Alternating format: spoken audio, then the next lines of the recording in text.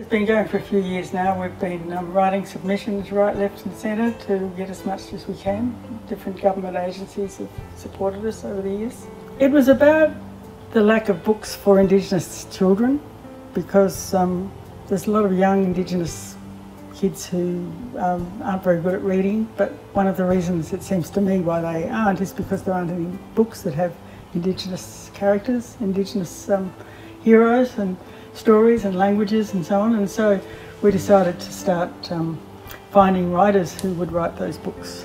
People realise that that's something really good to be done, and a lot of writers and illustrators have come up with ideas of stories and sat down and written them and illustrated them.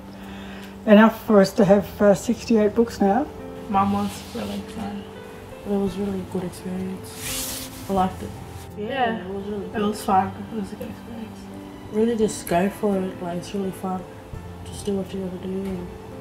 And, once you say that. We usually start off with little storyboard or story strips, which I sometimes call our magic story strips. And just with a pencil or pen, kids create a story with usually pictures first, sometimes the words, and that's the starting point.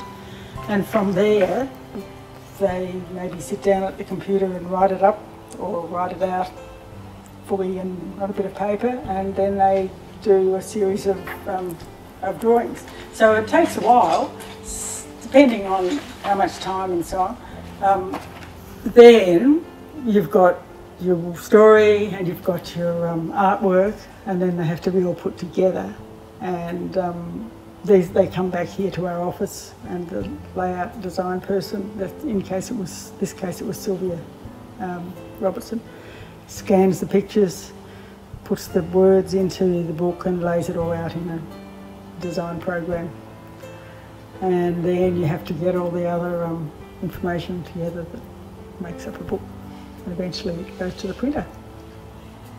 Oh, well, thank you to Gabby and Caitlin for their books and for all the others who've written books, because as a publisher, well, you just can't exist without writers and illustrators, and it's really good. Besides which, they set such a good sort of example, role model to other people that you can do it. Because I think a lot of people are very mystified about writing and illustrating, and they think that somehow there's some magic to it, but it's just doing it. And the other thing is sticking at it.